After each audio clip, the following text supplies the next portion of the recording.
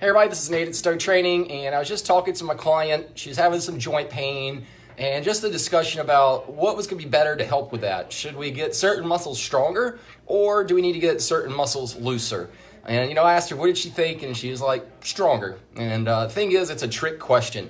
You need to have your muscles do both. So sometimes that muscle needs to be strong, it needs to flex, it needs to produce force. I gave you an example of hanging from a chin-up bar. If my muscles aren't flexing, my arm is basically going to get pulled out of socket. Yet in that same example, while these muscles need to be tight to hold from a chin-up bar, I'd also like to have the ability to scratch my back, so they need to be loose. So it's whenever muscles won't stretch or they won't flex on our command, that's where we have issues. But really and truly, you got to have them do both. You got to have a complete training program. There really aren't any shortcuts to this stuff. So if you'd like me to help you out, find the right exercises to get them strong, find the right ones to loosen it up, and make sure you're doing them all right, just message me. I'd love to work with you. Have a great day.